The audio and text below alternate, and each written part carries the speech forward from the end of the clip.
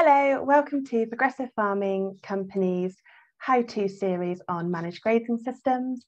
I'm Emily, I'm the sales manager here at Progressive Farming, and I'm joined by James, who's the director. Hi Emily, thanks for inviting me. You're welcome. So in this series today, we are going to cover everything you need to know about designing your own grazing system. So who is Progressive Farming?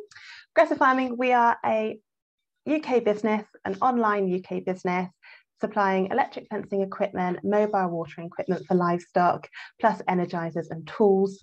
We are the UK stockist for KiwiTech. We also stock Hayes, Pell and Speedrite. You can find everything we stock and do on our website, www.progressivefarming.co.uk.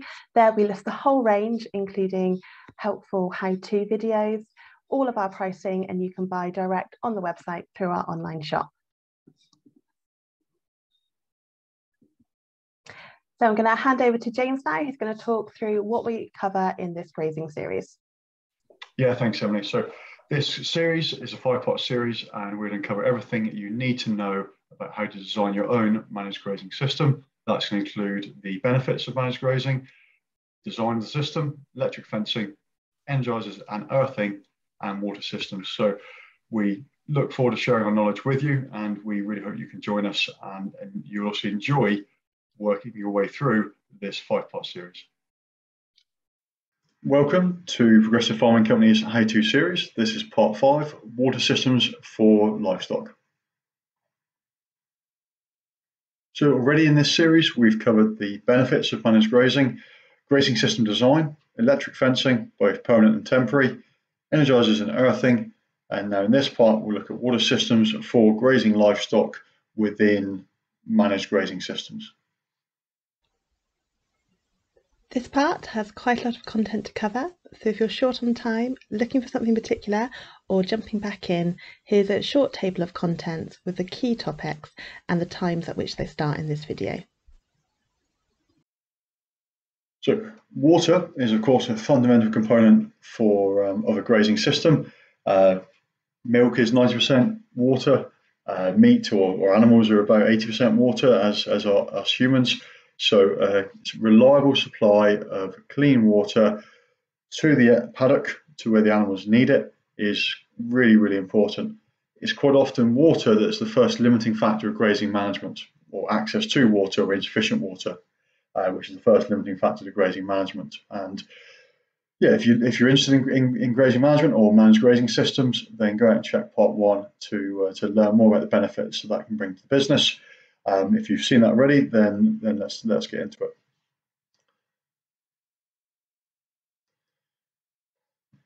So when it comes to thinking about water, the first thing we should think about is how much do we need, and that's something called water demand.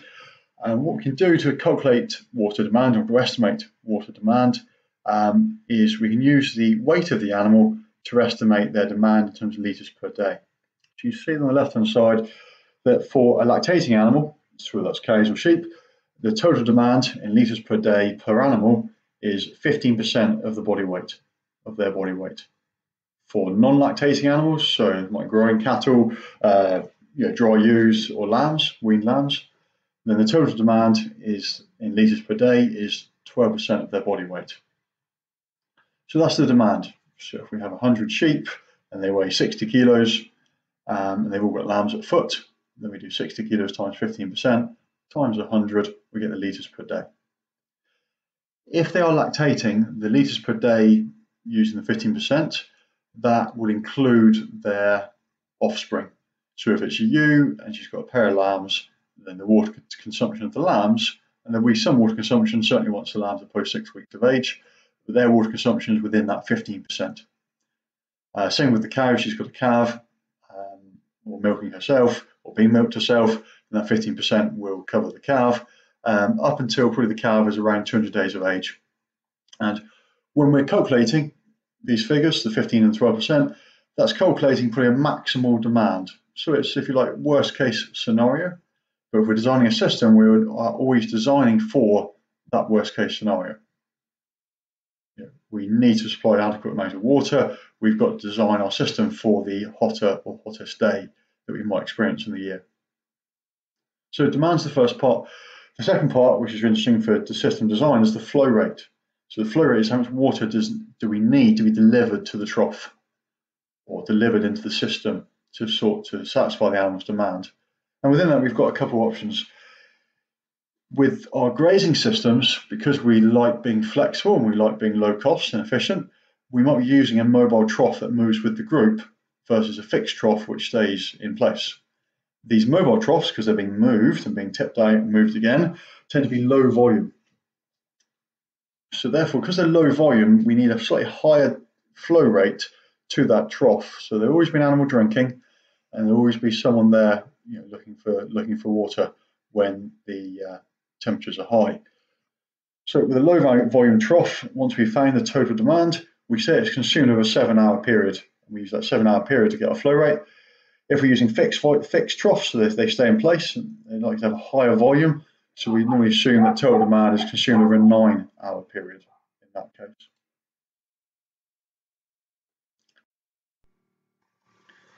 So let's have a look at an example.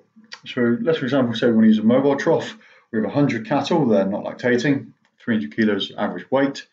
We'd start working out the total weight of the group. So 100 animals times 300 kilos equals 30,000 kilos.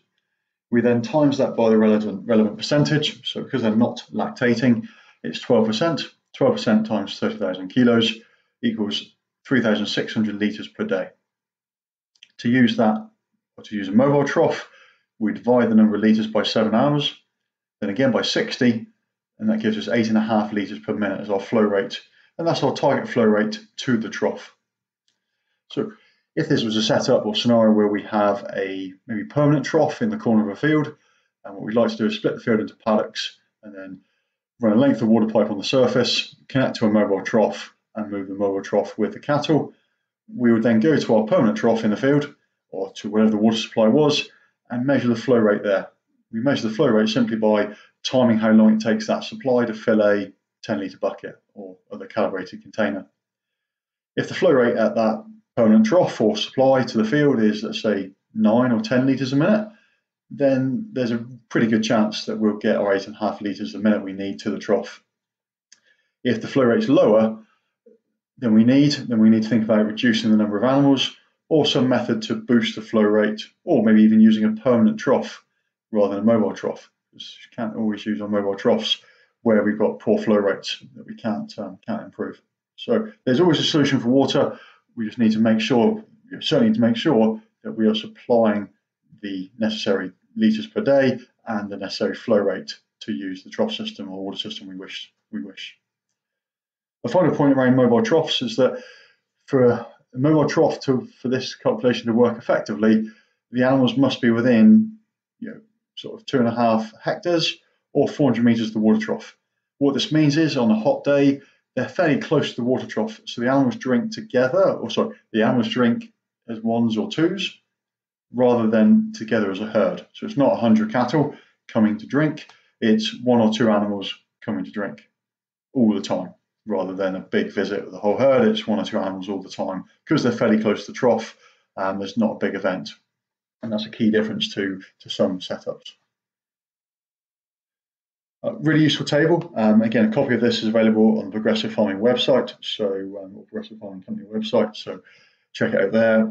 If you need to see it slightly larger, number of animals down the left-hand side, and then the stock classes along the top, and their sort of states whether they're lactating or dry, and it gives you the required flow rate in litres per minute for that group of animals. So you see here, if we have maybe 100 ewes and they're lactating, then you need 2.7 litres a minute to supply a portable or mobile trough. Same information expressed slightly differently. Here's a graph. The blue line is for lactating animals, the orange is dry. The weight of the animal is along the bottom, and then the required flow rate in litres per minute is on the left-hand axis. Again, information is available from Progressive Farming Company. So if you knew your average animal weight, you could read up to find the required flow rate in litres per minute and then times by the number of animals. So either option works well, and And yeah, the important thing is making sure there's enough water available for the animal into the trough.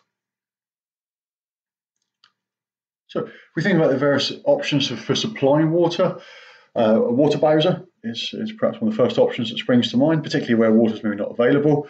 The downside or limit with a water bowser is that if you've got larger groups, you need a lot of water, so there's a lot of labour involved in that solution. Don't normally recommend it unless it's for those for small size setups or very temporary grazing. When the land is only grazed once or twice a year.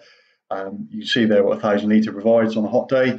1,000 litres are only just enough for 100 ewes and their lambs, or 28 head of cattle, about 300 kilos, or 11 cows and their calves. The cows are 600 kilos. It's not a lot of animals for a lot of days.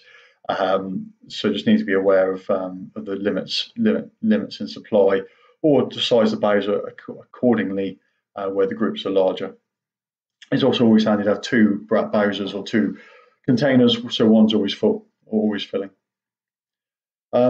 Mains water, very lucky in the UK to have access to quite a few mains water options. Flow rate is a key one to check. Quite often the pipe coming into the property or into the block of land is small, normally at best 25, at worst 20 mil diameter.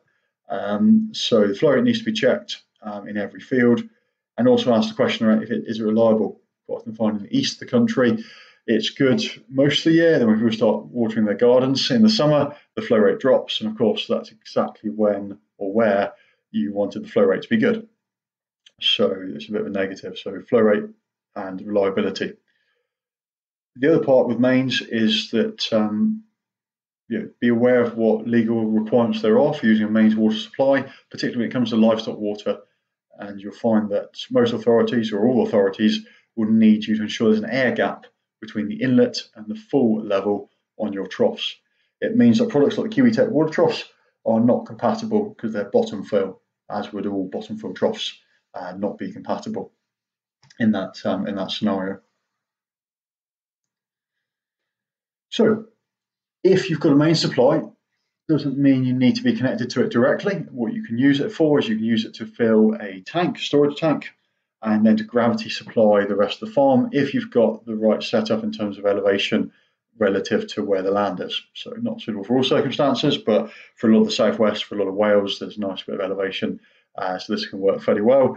Mains water comes in at the top, fills a tank, and then it flows through the pipes to gravity feed the rest of the system, and that gets you away from being able to use, that allows you to use something like a Kiwi-Tech mobile trough, which is bottom fill with a mains water supply, because that storage tank will have the ball valve in, it will have the air gap that's needed in that system.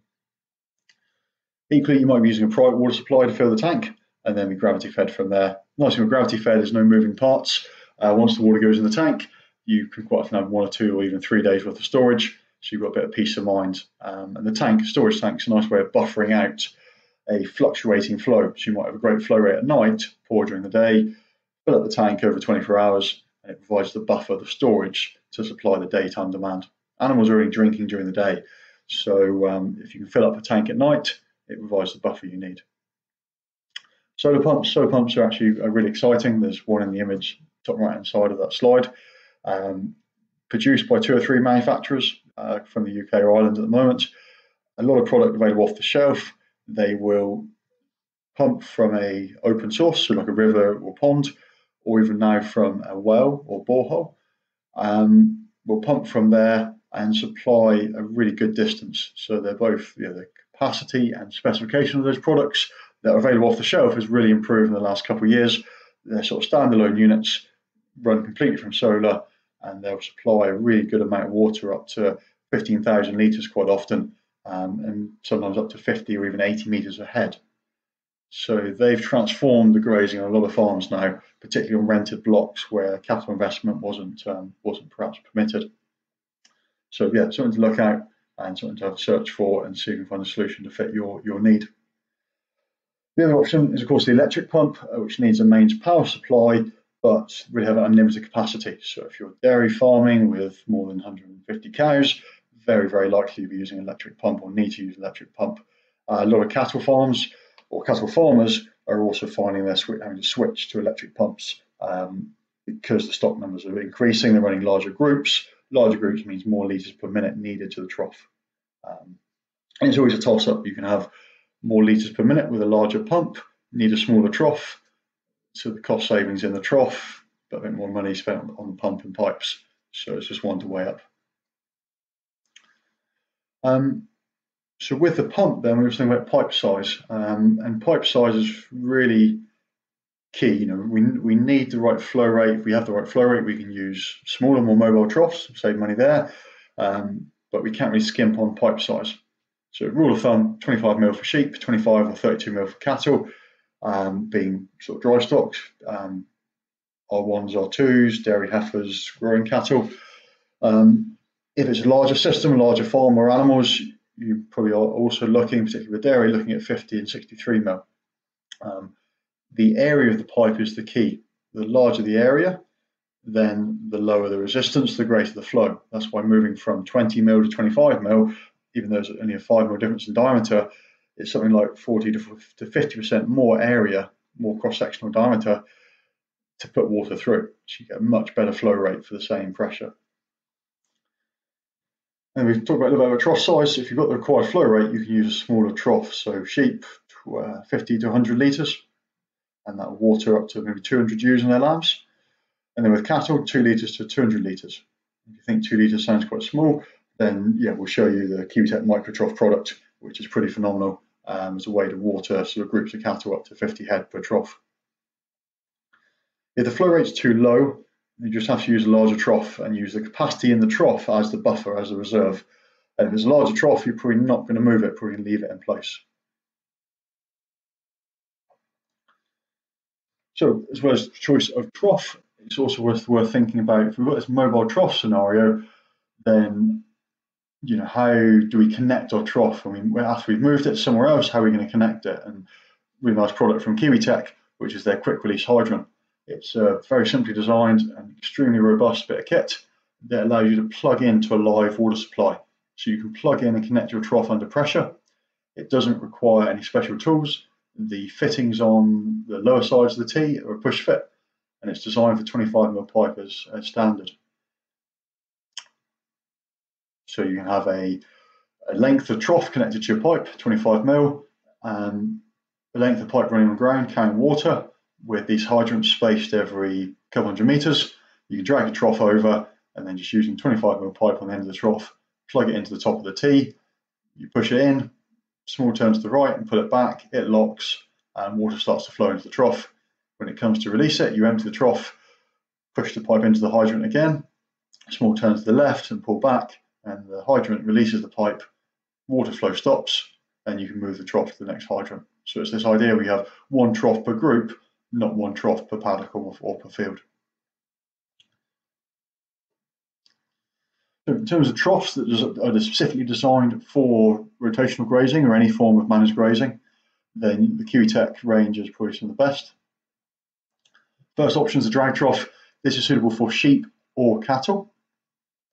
It's really, really tough, designed to be tipped out and designed to be towed. So the chamfer on the bottom gives a little bit of an angle. So when that's full of water, it'll hold about 100 litres, obviously weighs just over 100 kilos, but really, really easy to tip it out. Simply anyone can do it from the age of 5 or 6 upwards. It was designed originally to be used with bulls being taken through the finish on a grass-based system. So it is effectively bull-proof. Where this wood was used originally was under the fence line with 2 groups of 25 to 30 bulls operating off both sides of it. It's got sufficient space so that 2 or 3 cattle or 5 or 6 sheep can drink at once, meaning that as long as you have the sufficient flow rate, whatever you calculate that to be for your group, it's perfectly possible to use this trough with up to 100 head of cattle, as long as you've got the flow rate to match, or 100 head dairy cows, for instance. The valve in it is 40 litres a minute, so it's a really high flow valve. All the components are simple and very robust, and all the components can be replaced individually. So the float itself, the valve itself, or the fitting itself can be replaced individually. Nice feature, it won't leak on slopes up to probably about 10, 12 degrees, as long as you place it so the valve, or the float, sorry, is facing downhill. Underneath the trough is a sort of a bit of a tunnel that allows the pipe to come in and out, and a piece of cord or rope can be wrapped around the neck of the valve and then used to tow the trough when the trough is empty. and that trough will can be towed with up to 200 meters of water pipe attached as well. And the fitting underneath the trough is strong enough to take that. So it becomes a very flexible option for moving around the farm, maybe particularly on rented units where you don't want to put too much commitment to permanent infrastructure. Have this trough and move it around with the stock and say water maybe up to 100 cows or 400 ewes per trough, dry ewes per trough, if you've got the flow rate. So yeah, a couple of pictures of it in situ. You can see in one example there, it's being moved around these paddocks. And in the other example, it's been set up to supply 2 groups, or in that setup, it's perfectly possible to move it less often because it can be used, or cattle can drink from it both sides of the fence. So quite often leave it under the fence once animals are used to using it, used to the fencing, putting it under the fence, making sure the wire heights are suitable so the animals can drink without the risk of getting a shock, can be a really effective way of not moving the trough as often. So that's particularly relevant when it comes to the micro trough. The micro trough is fantastic little product. It's far more economical, so it's basically far cheaper than the drag trough. However, it's only suitable for use with cattle and needs to be used with weaned calves or bigger, so really 100 kilo animals or larger, and it's cattle only. The reason it's cattle only, the reason it's larger animals or 100 kilos or more, is that it operates like a pressure plate. So the animal, when it goes to drink, pushes on the plate with their nose, and then that plate pushes against the valve opens against the water pressure, water flows into the trough, and so they can drink. And with a little bit of practice, really just takes a day, they get very, very used to using it. Again, it's the same high flow valve that sits in the drag trough, so we also do 40 litres a minute with about 4 bar behind it. But the trough itself is very, very small, and it's got a ground spike on the bottom. So you take it around, push it in the ground. It works really well being situated under a fence, so the animals can access it but not potentially play with it.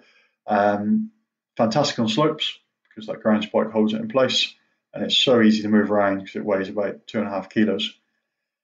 Limited to probably about 50 cows or cattle per trough if you've got the flow rate, but it's possible to join 2 or more troughs together as a bit of a daisy chain. Again, if you've got the flow rate, so a group of 100 animals might be served by 2 micro troughs, for instance. There's some pictures of it being used in situ across a range of stock classes, and so it's a really, really effective tool for bringing mobile water. A lot of guys using that on sort of brassicas and roots. The low volume means that there's always water flowing through it. It's been quite effective through some of the winter period for some people, and yeah, just a nice, easy device. 25 mil fitting as standard. Would be possible to adapt it if required. It's also worth mentioning that the standard Kiwitech hydrant can be adapted to be used with 32 mil pipe with a pair of female adapters. And contact Progressive Farming Company if you'd like some more information on how to use it in a 32 mil pipe system. So just perhaps worth touching on water system design. So that's the actual layout of the components in the system. So some of you may recognise these slides from part 3. We looked at, or part 2, sorry. We looked at grazing system design. If you've not seen that part of the how-to series, then really worthwhile going back and checking it out, certainly before planning your water system. But in this situation, we've got a series of 8 paddocks created with a mixture of temporary and permanent fencing. We've maybe got, a buried water pipe and 2 permanent troughs. So that's kind of, sort of maybe where people's mind jumps to when they think about a water system for a paddock grazing setup. The other option, of course, is to not do that, not to bury the pipe, not to have the permanent troughs and all the cost that goes with that setup, but to have instead is water pipe laid on the ground, on the surface, so above the ground, and then a quick release T hydrant. So that's got 2 open ends, so it looks and works like a normal T. You put in your supply pipe in both ends, and then the top side is available to plug in to fit the trough. And then at the other end, a quick release end of line hydrant. So that's a hydrant which the one end is capped off. So you put it on the end of the pipe, it provides a quick release fitting, and then the flow doesn't go anywhere else, so it's capped off. So it's one component to finish the end of the pipe and provide a T-piece. So you've got 2 hydrants and a mobile trough. So obviously that trough can go round and be moved from paddock to paddock. It can be unplugged, moved up to the T hydrant and plugged in there and serve those paddocks. And that might be it. It may just be those fields, or it can then be moved to another field with the group and perform a similar function there. The alternative option is maybe where the system is really quite flexible. So rather than these fixed paddocks, we've got a number of temporary fences, and it's kind of a 3-fence system where the animals are grazing between 2 fences, and then there's a safety break ahead. So there's a break ahead, and in this situation, there's a couple of T hydrants and one end of line hydrant in the pipeline. That pipe is on the surface underneath the sort of semi-permanent or temporary electric fence, and that group's going to move with the animals. So the trough's going to be dragged and placed under the fence. It's going to be available for the animals to drink from both sides. So if the animals are moved every 2 days, the trough's moved every 4 days. And when the trough's moved, it's either moved over and pulled away from the hydrant, and then eventually it's unplugged and plugged into the next hydrant in the series, and carries on from there. So it's an extremely flexible system, very low cost at the same time, a little bit of labour, but very flexible, so it can cope with changing conditions, and it doesn't require much kit to set up. So there are some perhaps slightly more real life examples. So this is a field split into 16 paddocks with a mixture of sort of permanent and semi-permanent fencing. 4 hydrants were installed. You can see in that image there, and then a micro trough was moved with the animals, and that's a 12-acre field. And that carried about 45 cattle right through the grazing season, and they very comfortably use that micro trough to supply them all year. And then larger setups gives you an idea of maybe how the T's are positioned to supply a number of paddocks, whether these are permanent or temporary, and a little bit of thought around the route of that pipe, and a bit of a check around what diameter pipe to use to make sure you get the litres a minute required for that setup. So that's the end of the how to guide around water systems. So any questions, welcome to get in touch with the Progressive Farming Company. The numbers are all there. If you haven't already, then please go back and check out the other parts of the series.